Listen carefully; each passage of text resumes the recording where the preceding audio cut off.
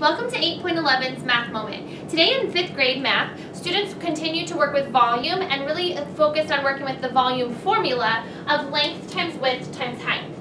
So in the first example,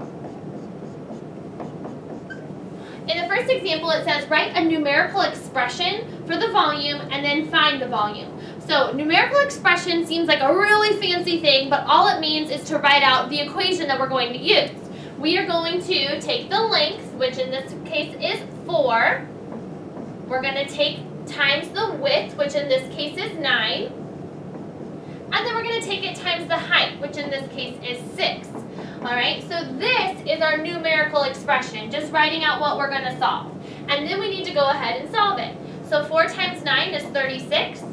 Times 6, I'm going to have to pull that to the side and try it. 6 times 6 is 36, carry the 3. 6 times 3 is 18, plus 3 is 21, for a final answer and volume of 216. Now, I cannot just leave it as 216 when I know what my unit of measure is. I'm working in feet. I need to include that label as well. And then because I'm working with volume and I'm working with 3 different dimensions, I'm going to add my cubed unit as well with that little 3 there that accompanies my feet. So for a final answer of 216 feet cubed. The next example, what students needed to do today was to find an unknown dimension. So in this case, they were given the volume and they had to find one of the missing dimensions, either length, width, or height. So what we really encourage and practice with students today is setting up the volume formula first and then plugging in the information you have.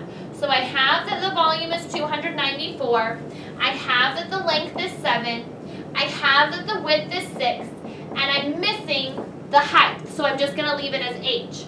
And now I'm going to solve with what I have. So 7 times 6 I know is 42.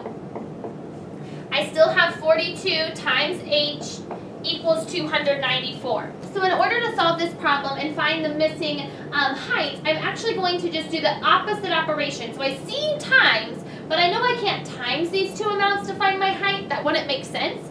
So I need to do the opposite operation of times, which would be division. And I need to take 294 divided by 42, and that will give me my height.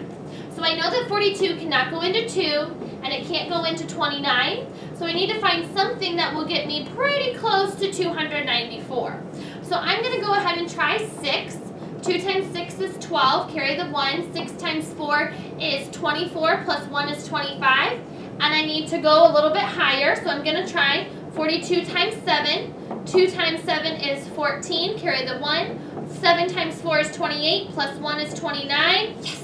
Gets me exactly what I need. So I know that my height is going to be 7, because I know that 42 times 7 is exactly 294.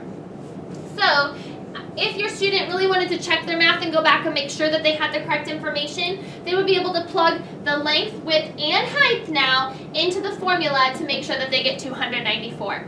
If you have any other questions about working with the volume formula, make sure to see your math teacher.